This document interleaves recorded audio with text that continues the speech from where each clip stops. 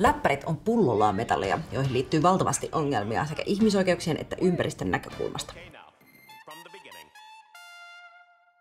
Moni väittää, että kiertotaloudella me pystyttäisiin ratkaisemaan näitä haasteita. Joten tässä jaksossa me selvitän, että voitaisiko me jättää kaivokset sikseen ja saada tarvittavat metallit elektroniikkaromusta. Pystyisinkö kierrättämällä vanhan akkuni pääsemään eettisen akkutuotannon jäljille?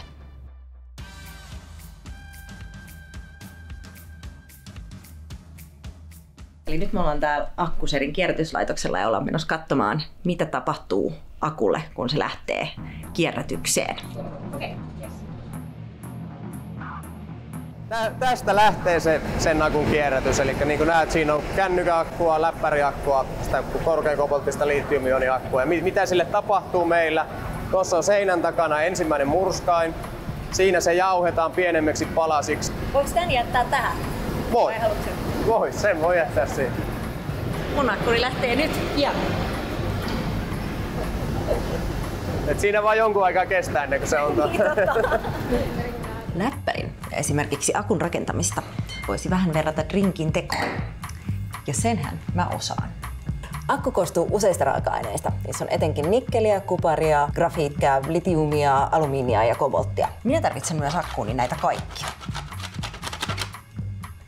Ja eniten mua kiinnostaa koboltti, koska sen louhintaan liittyy erityisen paljon ihmisoikeus- ja ympäristöhaasteita, muun muassa Kongossa.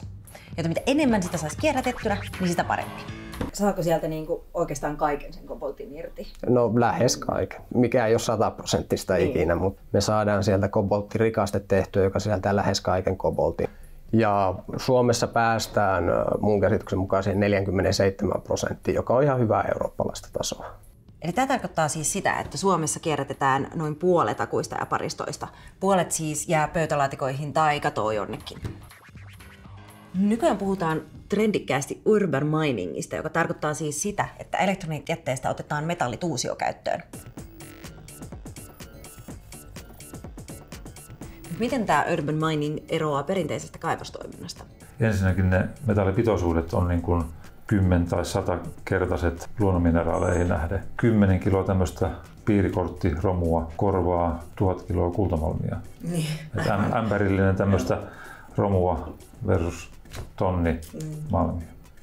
Okay. Se on tehokkaampaa. Siis täällähän on aivan valtava potentiaali. Ja se pitkälti vielä hyödyntämättä. Tätähän meidän vaan pitäisi tehdä. Nyt kaikki viemään vanhat laitteet keräykseen. 3 jaetta meillä tulee. Yksi on tämä kobolttirikaste, mikä on itsessään jo tuote. Sitten me saadaan sieltä semmoinen kupari- ja alumiinipitoinen rikaste. Ja sitten tulee ihan magneettisesti erotettu rautalastu, joka on sellaisenaan valmis tuote. Sitten akuissa on vielä esimerkiksi mun mielestä tietääksenikin litiumia, nikkeliä, grafiittia. Onkohan jotain muuta vielä? Niin saadaanko niitä irti? Ei, tällä hetkellä niitä ei juuri kukaan irrota. Tai ei tietääkseni kukaan. What the fuck? Kukaan ei irrota. Ja samalla akkujen kysyttävä kasvaa ja kasvaa, me kaivetaan lisää. Vaikkakin on kyseessä litiumakku, niin se litiumin osuus on 2% luokkaa koko akun painosta. Mutta miksi kaikkea ei siis kierrätetä? Keskitytään niihin, mitä on paljon ja mitkä on arvokkaita, ja että saadaan ne. Siis voiko se mukaan olla niin vaikeaa kierrättää niitä?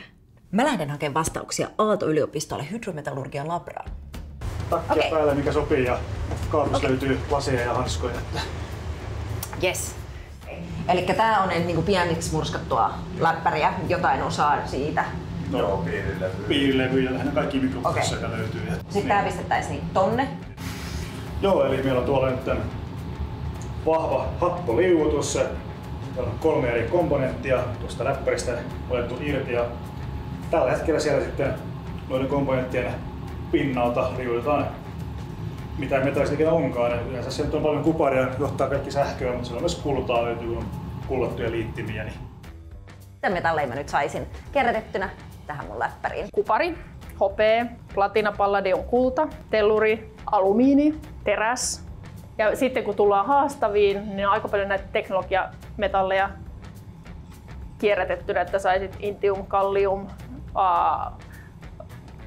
litium, harvinaiset maametallit. Joo. Siellä rupeaa tulemaan sitten haasteita. Yes, eli noin. Noin, kyllä, tiivisti. Sitten rauhallisesti ylöspäin. Koko tää juttu vai? Jos, vai ekaan stoppiin asti? Eikö siis tää? Peukalo ylöspäin, rauhallisesti. Joo. Hyvä. Sitten koko putki pois sieltä. Joo. Noin, ja loppuun asti. Ja otat ylös. Hyvä. Siellä meillä on tuonne 3 tunnin näyte. Aivan. Ja siellä on nyt kaikkia niitä erinäköisiä metalleja. Siellä nyt mennään katsoa, että mitä siellä, kuinka paljon siellä on kuparia vai? Nyt mennään analysoimaan paljon. Meillä on tässä 3 tunnin aikaa kuparia liivutettua noista. Ei tämä kierrättäminen nyt niin vaikealta tunnu. En edelleenkään ihan ymmärrä, että miksi me saada kaikkia metalleja irti ja kierrätetyksi. Saadaanko tästä esimerkiksi tämmöisestä piirilevystä tai emolevystä, niin saadaanko tästä kaikki metallit ylipäänsä talteen, jos halutaan? Tai niin. Kyllä osaaminen ja teknologia on olemassa, että kaikki saadaan talteen. Lähtökohtaisesti tämän sun tuotteen, eli läppärin rakenne on hyvin kevyt ja ohut ja monimetallinen. Ja nämä metallit on niitä, joita on pienissä pitoisuuksissa ja joiden arvo ei välttämättä ole korkea. Eli silloin siellä on teknologisesti vaikeampi ja taloudellisesti vaikeampi ottaa niitä talteen. Tämän mukaan meillä se oli 3 tunnin näyte, jonka sä otit sieltä. Tämän mukaan meillä on vähän päälle 700 milligrammaa litrassa kuparia. 7 milligrammaa. 700? 700 milligrammaa, eli 0,7 grammaa per litra. Kuparia. Okay. 3 tunnin aikana saatu. Joo, okei. Eli ei sitä mitään ihan... Kyllä siitä vähän aikaa menee, että niitä saadaan kiloja ja tonneja. Jos ei kerätä riittävän tehokkaasti talteen, niin materiaalivirrat on niin pieniä, että se ei ole kannattavaa. Rahaa pyörittää taloutta, että jos ei ole riittävästi sitä, niin sitä prosessia ei kannata pyörittää sen liian vähäisen romun hyötykäyttämiseksi. Teknologisesti olisi siis ihan mahdollista kierrättää, mutta me ei vaan tehdä niin, mikä on ihan älytöntä. Eihän tämä voi jatkuu näin. Me vaan kaivetaan lisää ja tuhotaan luontoa lisää ja lisää. Suomessakin kaikesta elektroniikkajätteestä kierrätetään vaan joku puolet. Maailmalla tämä luku on vielä pienempi, eli noin 20%. Ihan hurja määrä jätettä siis vaan kato jo. Tuossa on muuten sitten sitä kobolttirikastetta, miltä se näyttää. Eli siinä on grafiittia, kobolttia, tietenkin vähän jotain pieniä kuparihippujakin siellä voi olla, mutta tää myydään kobolttirikasteena eteenpäin. Okei, ja sitten toi menee sinne jaloistamolle ja sitten siitä tekee tuotteita elektroniikkateollisuudelle. Joo. Okei. Riittäisikö kierrätetty koboltti? Mä ikään kuin jotenkin pohdin sitä, että miten paljon me tarvitaan vielä kaivoksia tai sillain, että miten jos me saataisiin kaikki koboltti kiertoon kaikista akuista, niin ei se varmaan, varsinkin kun nyt puhutaan sähköautoistumisesta ja tulee sähköautoja, hybridiautoja ja tällaisia. Niin... Jos halutaan nykyinen elintaso säilyttää, puhumattakaan, että siihen päälle otetaan kehittyvien maiden elintason nostaminen samalle tasolle, liikennevälineiden muuttaminen sähkökäyttöisiksi, sen tuoma hurja metalli lisätarve. En tiedä, mahtaako riittää kaikille metalleille niin kuin perinteinen kaivostoiminta ja romusta kierrätettävä metalli. Jos kulutus pysäytetään tälle tasolle, niin silloinkaan ei kumpikaan yksin riitä. Joko kaivoksia täytyy perustaa lisää tai kierrätystä pitää tehostaa. Oi vittu.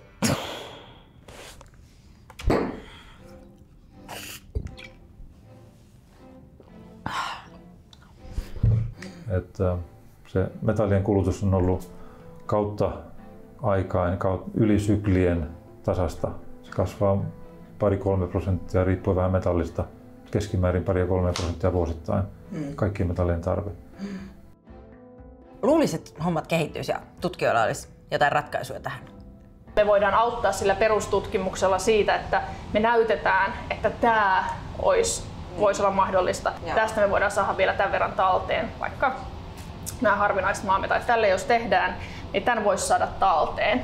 Ja sitten tulee tämä lainsäädännöllinen tai poliittinen aspekti.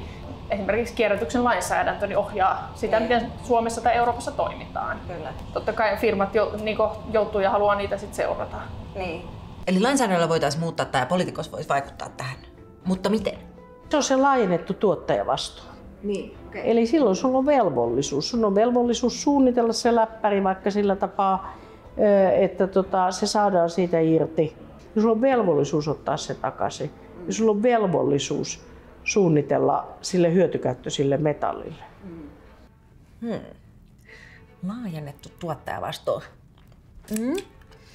Eli mulla läppärin valmistajana on velvollisuus varmistaa, että siitä tietokoneesta saa kaiken kierrätettyä ja sen ostanut henkilö palauttaa sen kiertoon. Tämähän on aivan loistava idea. Materiaalien kierrätyksessä on aivan valtavasti käyttämätöntä potentiaalia. Siis Suomessakin kierrätetään vain noin 50% kaikesta syntyvästä elektroniikkajätteestä. Eli siitä olisi aivan valtavasti apua, jos me kaikki vietäisiin meidän elektroniikkajäte kierrätykseen. Sanotaan, että jokaisella henkilöllä on oma rooli, niin. Firmoilla on rooli, päättäjillä on rooli, meillä tutkijoilla on totta kai meidän mielestä erittäin merkittävä rooli. Meillä on kaikilla nyt jo mahdollisuus viedä meidän rikkoontuneet laitteet kierrätykseen. Lisäksi me voidaan tsempata päättäjiä tiukentamaan lainsäädäntöä ja sitten meidän pitäisi vielä harkita tosi pitkään ennen kuin ostetaan edes uusia laitteita. Ja vanhoja laitteita pitäisi korjata enemmän. Ensi jaksossa mä korjaan mun kaappiromut takaisin eloon. Mä vien mun vanhan läppärin korjaukseen ja samalla selvitän, voisiko mun eettinen läppäri olla ikuinen, jos sitä voisi korjata helpommin. Eettisen läppärin matka jatkuu kaikissa kanavissamme. Nettisivuiltamme eetti.fi löydät uutisia, blogeja ja videoita. Seuraa meitä myös Facebookissa, YouTubessa, Instassa ja Twitterissä, niin pysyt mukana kyydissä.